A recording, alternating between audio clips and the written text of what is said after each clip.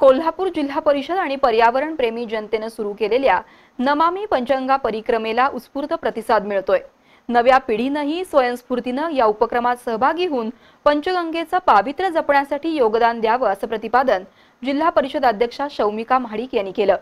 नेहरू युवा केंद्राच्या वतीने महात्मा गांधी जयंतीनिमित्त आयोजित युवा मंडळ सशक्तीकरण मेळाव्यात त्या बोलत होत्या। महात्मा गांधी आणि लालबहादूर शास्त्री यांच्या जयंतीनिमित्त नेहरू युवा केंद्राच्या वतीने युवा मंडळ सशक्तीकरण मेळावा आयोजित केला होता। जिल्हाधिकारी कार्यालयाच्या ताराराणी सभागृहात हा मेळावा संपन्न झाला। सामाजिक एकोपा आणि समाज परिवर्तनाची चळवळ पुढे नेण्यासाठी तरुणांचे योगदान महत्त्वपूर्ण ठरणार आहे असं प्रतिपादन जिल्हा परिषद अध्यक्षा शौमिका महाडिक यांनी केलं। नमामि पंचगंगा परिक्रमा उपक्रमांतर्गत पहिल्या टप्प्यात पंचगंगा नदी घाट आणि नदी काठावरील गावांमध्ये स्वच्छतेला प्राधान्य दिलंय। पंचगंगेचं पावित्र्य जपण्यासाठी आणि हा उपक्रम यशस्वी करण्यासाठी नेहरू युवा केंद्राच्या युवक युवतींनी श्रमदान करण्यासाठी पुढे यावं असं आवाहन त्यांनी केलंय।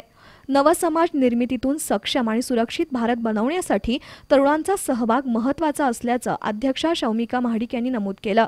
युवकांच्या योगदानातून स्वच्छतेच्या बाबतीत कोल्हापूर जिल्हा अग्रेसर राहील असं जिल्हा परिषदेचे मुख्य कार्यकारी अधिकारी अमन मित्तल यांनी सांगितलं। स्वच्छता ही सेवा अभियान गतिमान करण्याची गरज जिल्हा माहिती अधिकारी SR माने, नेहरू युवा केंद्राच्या सल्लागार समितीचे सदस्य राजेंद्र देशमुख यांनी व्यक्त केली। प्रमोद हिंगे यांनी गावागावात युथ क्लब निर्माण करून युवा शक्तीचा उपयोग सामाजिक प्रगतीसाठी केला जाईल असं सांगितलं। या प्रसंगी अनंत कुलकर्णी, अवधूत गायकवाड, अक्षय वरपे, आनंदा शिंदे यांच्यासह सर्व युवक आणि युवती उपस्थित होते।